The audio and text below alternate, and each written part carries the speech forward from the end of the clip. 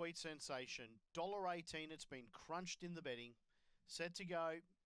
Green light blinking. Stand by. We're racing. Speed from down low. Sweet Succulent will take it up. Sweet Sensation was running to second. Back in third, Arrested. Around it would have been Paramount Rose, Nina Inferno. The last one, Destiny Cameo. Sweet Sensation, they've put a stack on it. Data to the lead. Got two clear of Arrested. Then Sweet Succulent. But Sweet Sensation lands some good bets. Arrested second. Paramount Rose was next. Sweet Succulent. Then came Nina Inferno.